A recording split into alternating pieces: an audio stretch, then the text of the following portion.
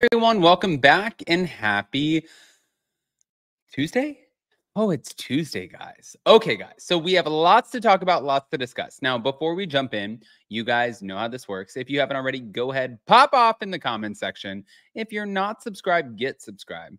Don't forget to hit that notification bell. And we're back to talk about some Real Housewives of New Jersey. So right now, Jason and I are still, as you guys know, there's packing boxes. We're getting things ready. This is going to be a week and we're trying, and thank God for the moms, like I've said every single day. But before we get into it, do all of those YouTube things, smash that like button, show some love, and let's get right into it.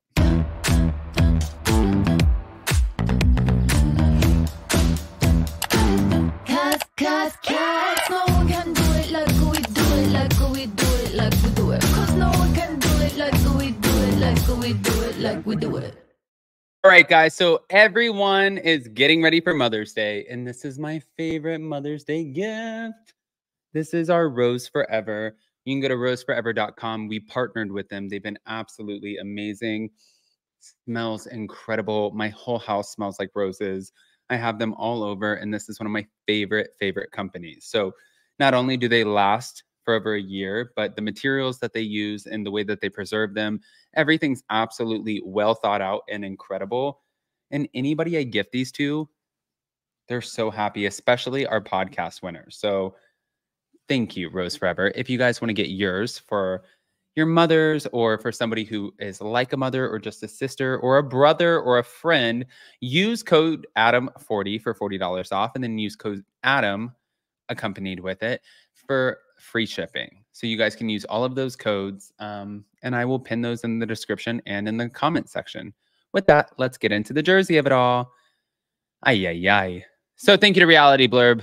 Dolores Catania is not sure Teresa Giudice and Jackie Goldschneider's newfound relationship will last. While appearing on Sunday night's Watch What Happens Live, Dolores raised questions about the intentions behind her castmates' relationship, confirmed that Frank Catania met with Margaret Josephs before the season 13 reunion, and hinted that Teresa and Jennifer Aydin frequently meet before filming to plan.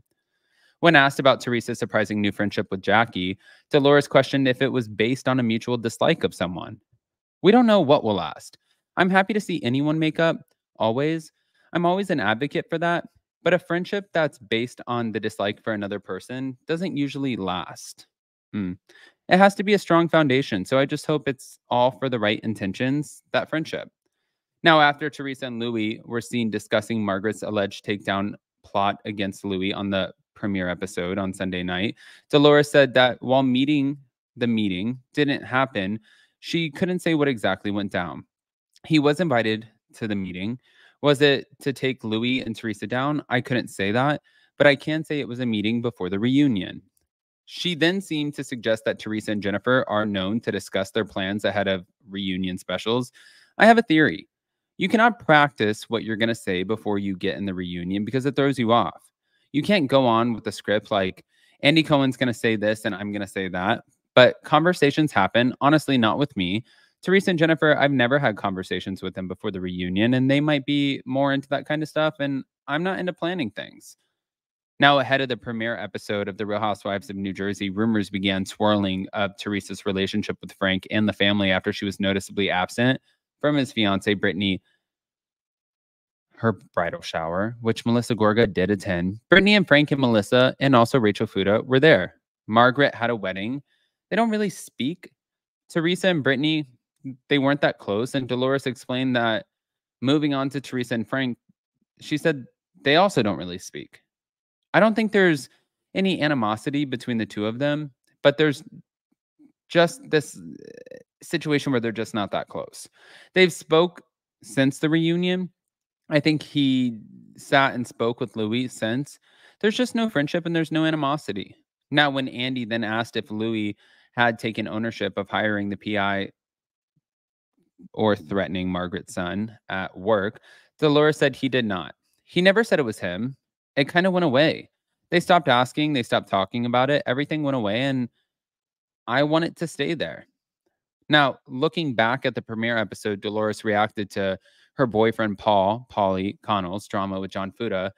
I know I had to diffuse it. I think that John came in hot. He's very emotional, and Paul was trying to talk reason with him. I know the group and I know the dynamics, and you can't talk when people are emotional. I also know when someone's going to escalate or something's going to escalate, and I've been around enough. But as for the rumors about John from his ex wife, including claims of a past arrest on gun and drug charges, Dolores did seem to take the report too seriously. Mm. I don't believe them. But I think, you do things when you're 18 that you don't really know what you're doing. But also during the live broadcast, Dolores was asked if Teresa should have spoken to John about the rumors at Jennifer Fessler's party. She said, no, that's not possible. Not when something just came out about him and he's already worked up about it.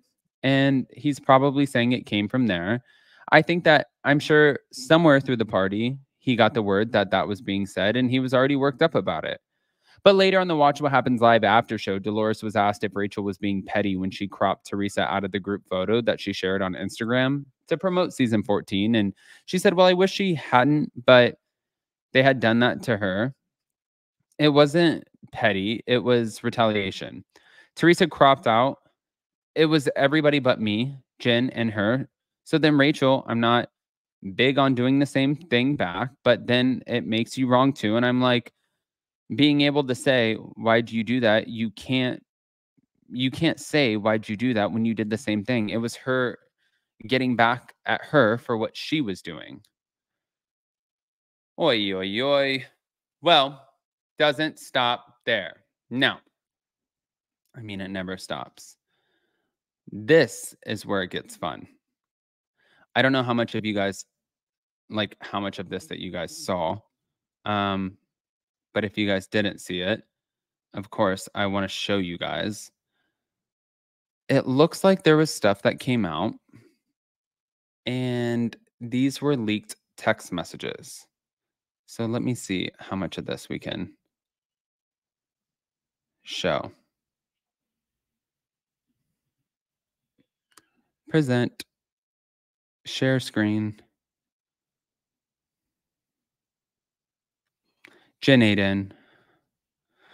We had to pay for the hotels for our glam. She put her glam in a hotel that was half an hour away. It took them an hour with an Uber to get to her every day.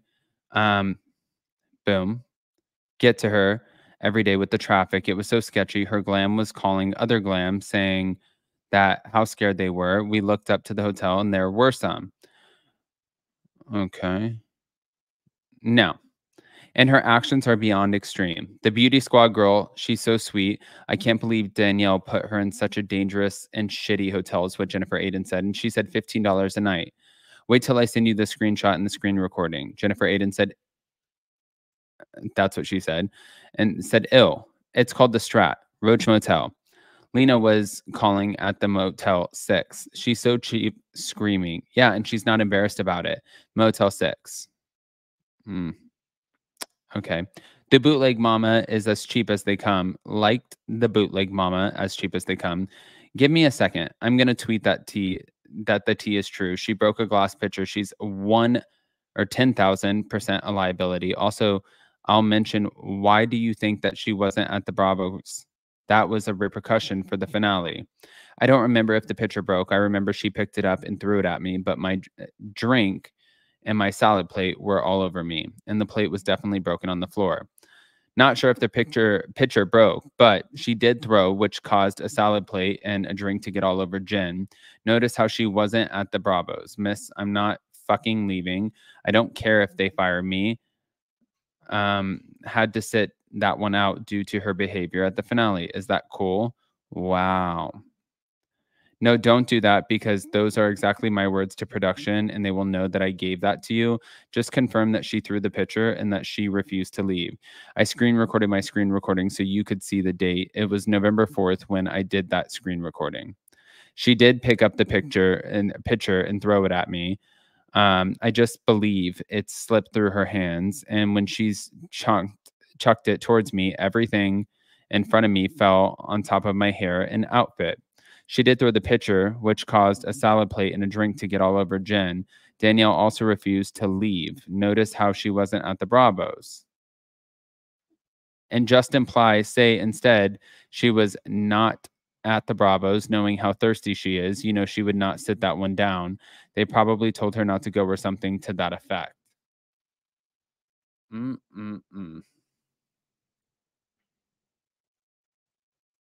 Okay. So we're leaking information, things are happening, and that looks like exactly where we stand today. Oi, oi, oi. Okay, guys. I want to hear what you guys think. So pop off in the comment section. If you guys obviously have not gotten subscribed, then make sure you get subscribed. But don't forget, in the meantime, while all of the drama's happening, it's Mother's Day.